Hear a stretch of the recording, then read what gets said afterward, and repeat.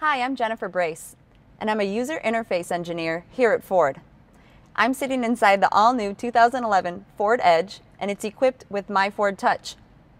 Now, one of the new features MyFord Touch is bringing users is EcoRoute. In order to use it, I can just set a navigation destination, just like I always would. I'm going to use my previous destinations, select the airport, and after I set it as my destination, I get the option to choose the fastest route, shown here in blue, the shortest route, shown here in pink, or the eco route, shown here in green. Now, since I want to choose the most fuel-efficient route, I'm going to select the eco route. Start my route.